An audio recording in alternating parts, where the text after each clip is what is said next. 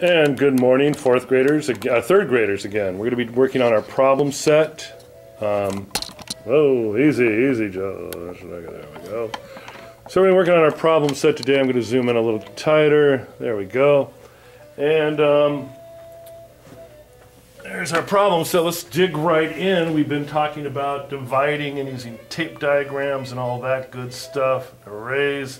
Now we got some pictures to work with. So you're going to take this home to help you with your homework. So after we're done, we'll put it in our binders. So we're going to see this. There are 8 birds at the pet store, right? 2 birds are in each cage. I'm going to circle 2. Circle to show how many cages there are. Well, if there's 2 in each cage, let's circle them 2 at a time. 1 cage, 2 cage, 3 cage, 4 cage. So 8 divided by 2 equals what? Well, there are 4 cages of birds, so 8 divided by 2 must be 4. And I know that 4 times 2 is 8. Let's continue on. The pet store sells 10 fish. That's something we know. They equally divide the fish into 5 bowls. Draw fish to find the number in each bowl. Well, I'm not going to sit around and try to draw a tiny little fish in there. Maybe I can. No, I'm not going to. It's just too much. We'll make little oblong shapes to just show the fish. So here we know that there's 10 fish, 5 bowls, and our question mark is how many fish are in each bowl? So let's go ahead and start dividing the fish up. I guess I could draw a little fish. There we go. 1 fish, 2 fish, 3 fish, 4 fish, 5 fish, 6 fish, 7 fish, 8 fish, 9 fish, and 10 fish. So there's our 10 fish in 5 bowls. So it looks like we have... Oh no, here comes the counting crow again. He wants to count the fish. Counting crow, you can count the fish, but don't eat the fish, okay? So how many are in each bowl?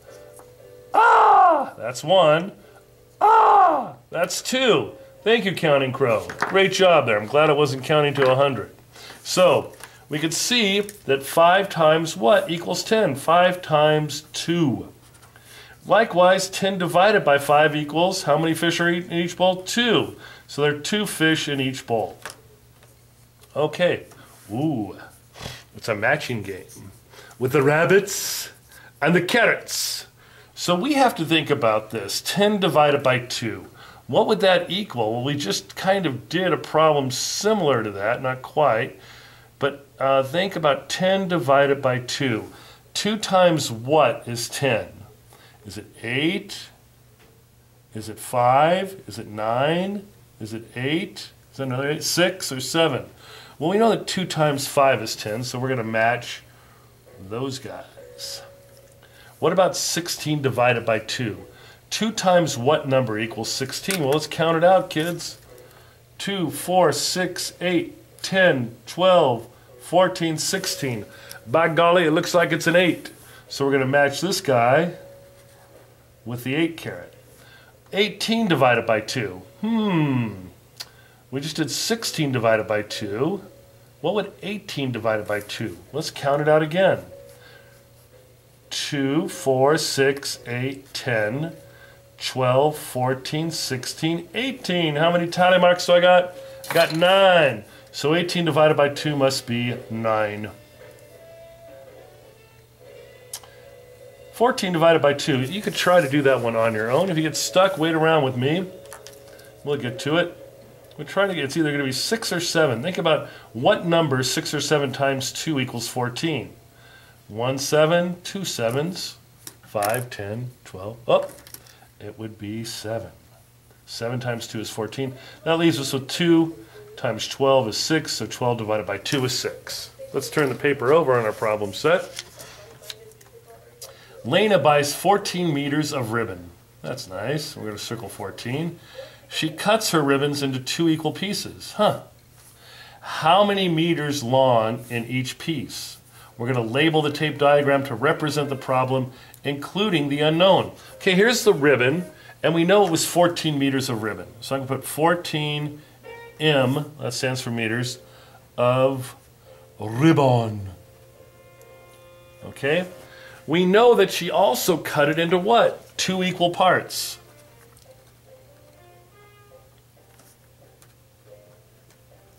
What don't we know? We don't know how long the parts are. That is a mystery. So we've labeled the tape diagram. We got to figure out that each piece is what. So our equation, our sentence is 14 divided by 2. What does that equal? And we'll do a multiplication sentence underneath the 14, the division sentence. We'll do a number times 2 equals 14. Okay, so let's think about this.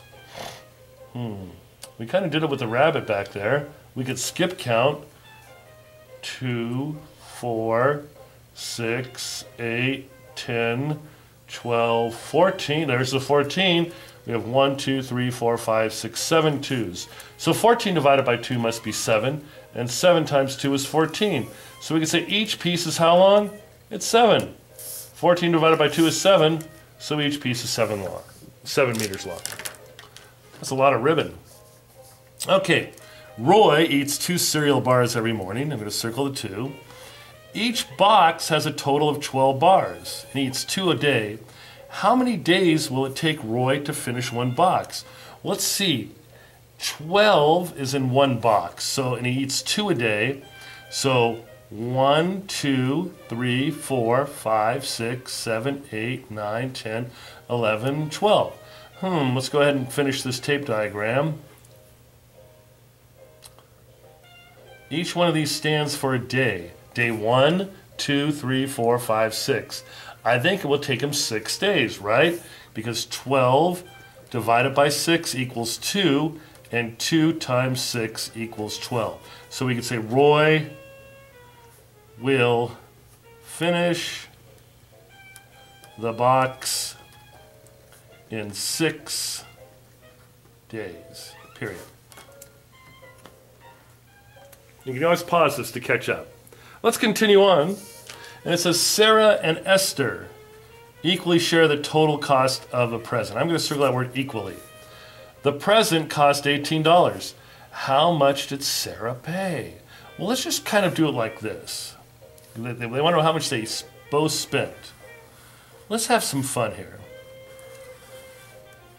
And let's make $18. 1, 2, 3, 4, 5, 6, 7, 8, 9, 10, 11, 12, 13, 14, 15, 16, 17, 18. Let's count those again. 1, 2, 3, 4, 5, 6, 7, 8, 9, 10, 11, 12, 13, 14, 15, 16, 17, 18. There's our $18. That's what we know. We know $18 was spent. And I'm going to even bracket this and put $18. We know it was split 2 ways. Between Sarah and Esther. But what we don't know is how much each of them spent. That's the mystery. So let's do Sarah, let's go rotate back and forth with Sarah and Esther. Sarah, $1, Esther, $1. And let's just keep doing this. Sarah, Esther, Sarah. Esther, Sarah, Esther. Sarah, Esther, Sarah, Esther. Sarah, Esther, Sarah, Esther, Sarah, Esther. So we're trying to find out how much Sarah paid. $1, $2, $3, $4, $5, $6, $7, $8, $9. And it looks like Esther spent $9 also. So we're going to say Sarah spent $9 on the present. And don't forget to put a period. We start with a capital, of course, and its proper name. But let's do the math sentences here. We had $18 divided by 2, and that equaled what? Well, remember, she spent $9, so it's 9. But what would 2 times 9 equal? Well, there's our sentence right up there. It would equal 18. Ladies and gentlemen, that's our problem set. Would you please log on to Zern until we get to our exit ticket? Thank you.